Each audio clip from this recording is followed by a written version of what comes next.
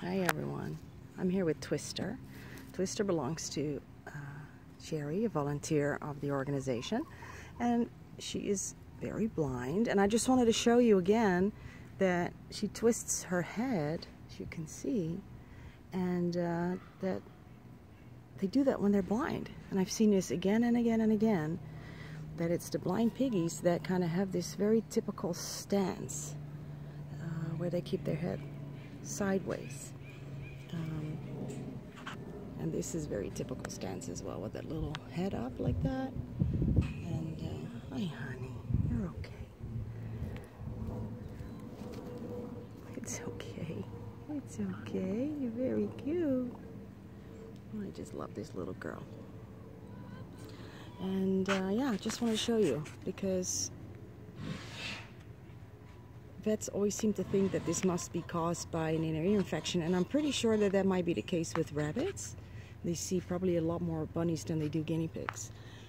But with guinea pigs, it is not caused by an ear infection. So you can really see it when I'm holding the camera like this, how she keeps her head sideways.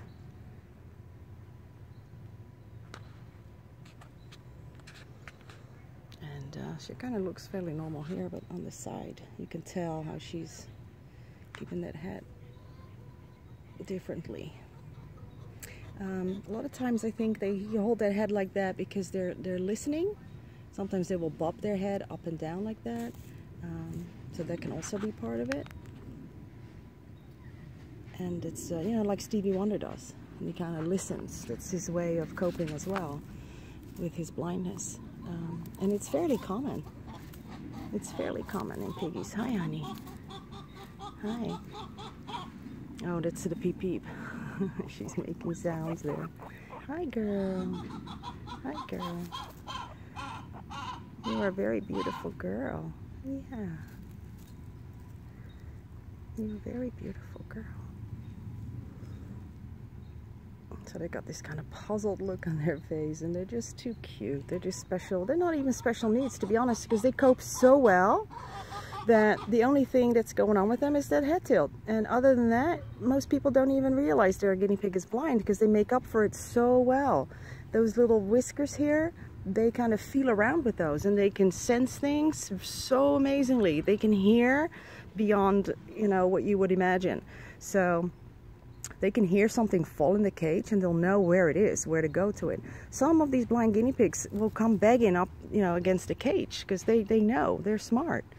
So they know where you know, where the cage is, where the end of the cage is, and they'll come up and they'll just start, you know, weaking and begging and standing up. Sometimes even biting the grits, because they know they just behave just like normal guinea pigs, and they are. It's just that they got the funny head tilt. So there, just want to show you. And where's Peep? I can hear her. Peep peep, peep peep.